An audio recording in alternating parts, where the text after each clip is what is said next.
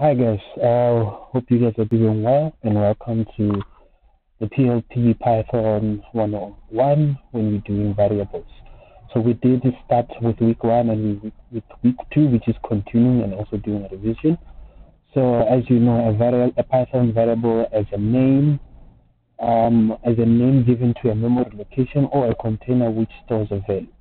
So how you write a variable, you would write as, for an example, var for variable equals to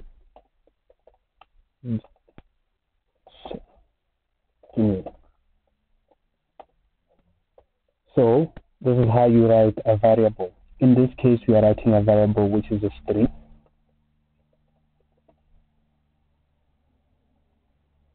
And now to print this variable name beneath, you would write the function print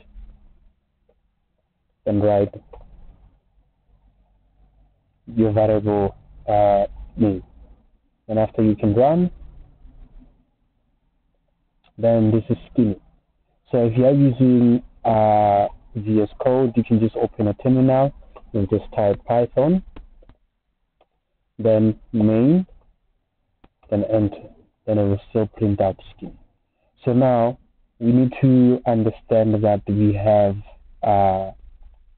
data types.